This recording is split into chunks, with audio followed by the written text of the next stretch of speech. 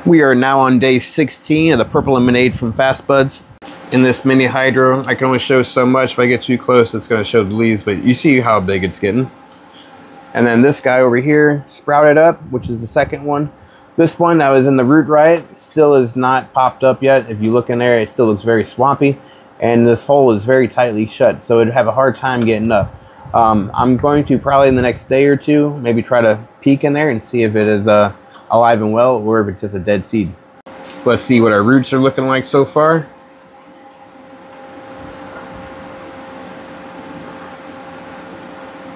And if you don't know, this is in the let pot. I don't know how you say it. I guess it's let pot. That's how I'd say it.